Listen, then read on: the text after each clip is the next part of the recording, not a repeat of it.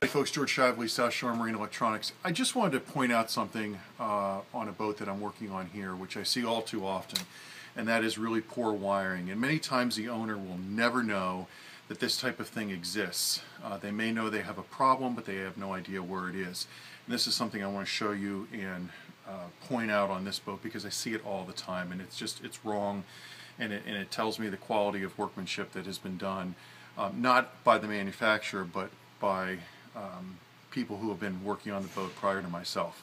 What we're doing on this boat is putting on a satellite TV system, actually a KVH-M1, which you can see right there. This is a Silverton with the traditional hammerhead. We worked on this boat, I think it's a 372. Worked on this boat last year, put on a new Garmin 5212, as well as a new VHF radio, integrated that into NEMA 183 for DSC and MMSI capability. Covered up the all the holes that were created by the old R20 series Raytheon equipment. This year we're going ahead and putting on satellite TV antenna, and if you look very closely right behind the satellite TV antenna, you'll see a little mount with some black cable.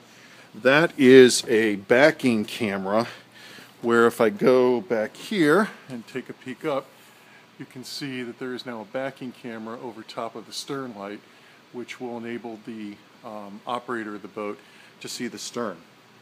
Because this boat is difficult to see from the helm. When you're sitting up here at the helm, you really can't, if you look back, you really can't see the stern very well. It's really blocked. So having a backing camera will really facilitate seeing that, tying that into the Garmin for video input. But let me show you here why I originally made this little video here. Usually I do the long drawn out videos, but we're going to take a real short one here just for the moment.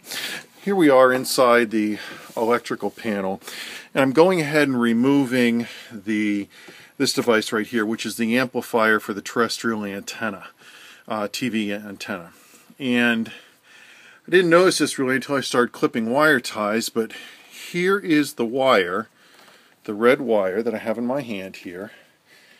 There is a butt connection here, then you have another butt connector there, a fuse holder, another butt connector, another butt connector, finally going into the connector that plugs into the top of the terrestrial TV antenna amplifier. So that's 1, 2, 3, 4 butt connectors on a wire here that's probably not 3 feet long. That's just wrong. If you do have to use butt connectors, you certainly don't use the type that are not the heat shrinkable type. That's number one. They do cost more, and they take about 3 seconds longer to put on. But it's just poor workmanship. And this is the kind of thing that you can have a connection here, and this will fail, and you don't know why, and it looks good, and it's just a real pain. So I just want to bring this to your attention and kind of show you what not to do on a boat. And these are the kind of little things that many times the owner doesn't see, but can really pose a problem down the road. So anyway, that's it. George Shively, South Shore Marine Electronics. As always, 216-407-6553. And our email is southshoremaриneelectronics@oh.rr.com. Bad butt connectors. Take care.